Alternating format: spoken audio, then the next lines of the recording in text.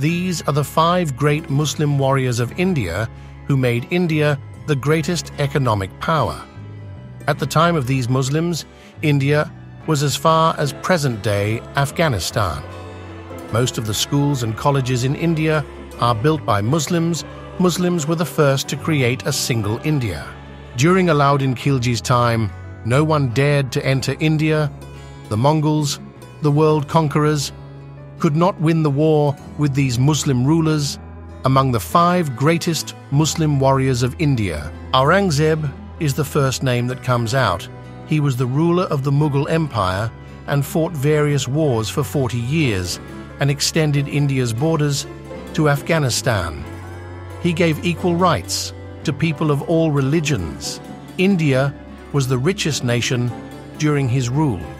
He had the most powerful army.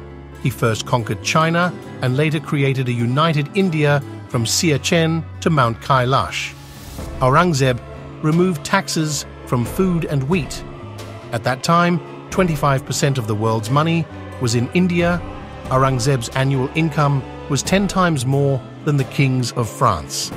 During Aurangzeb's reign, India was the largest cloth manufacturing country. The clothes they made were sold all over the world. Dollar had no value during Aurangzeb. His artisan Indian rupee was equal to 100 British pounds.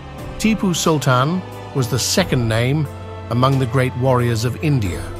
Tipu Sultan was the first to develop missiles in India. Tipu Sultan was the richest man in the world in the 1800s. He had so much money that he could buy any country. Several times the British never ruled during Tipu Sultan's time. The British said that we cannot rule India as long as Tipu Sultan is there. Tipu Sultan created the most powerful navy in India. Tipu Sultan was equally adept at wielding a sword with both hands. India's first dam was built by Tipu Sultan, which we now know as RS Dam. India was the largest producer of silk during the reign of Tipu Sultan, during which all the silk was sold to France, Russia, and Japan. The third name among the great warriors of India is Alauddin Khilji. He was such a warrior of India that he was feared by Mongol soldiers. He killed the Mongolian soldiers in 1257 in such a way that they were forgotten on the streets of India for many years. Alauddin Khilji cut to pieces the 2,000 Mongolian soldiers who came to rule India. The taxation system that Alauddin Khilji administered is still administered. The laws enacted by Alauddin Khilji to curb the rise in commodity prices are still in use. Alauddin Khilji had the largest army in the world with over 500,000 men in his army. He built many mahals and madrasas where free education was given. Babur is named as the 4th most powerful warrior in India. Babur was the first to establish the Mughal Empire in India.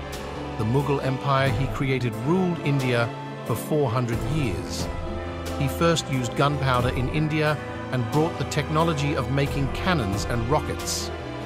He had the most powerful army at that time. He had weapons far more powerful than those of Europe and America. He conquered entire India with only 20,000 soldiers. Babur built many mosques and madrasas in India. The famous Babri Mosque in India is named after Babur. This mosque was built for him by his commander, Mir Baqi, in 1527 AD. The 5th name among the powerful sultans of India is Sher Suri. Sher Suri was Babur's general, and he brought the whole of India under his suzerainty. After the establishment of Suribans, Sher Suri built the first highway road, which was the first highway road in India. Sher Suri started circulation of Indian rupees, which are still considered to be part of Indian currency.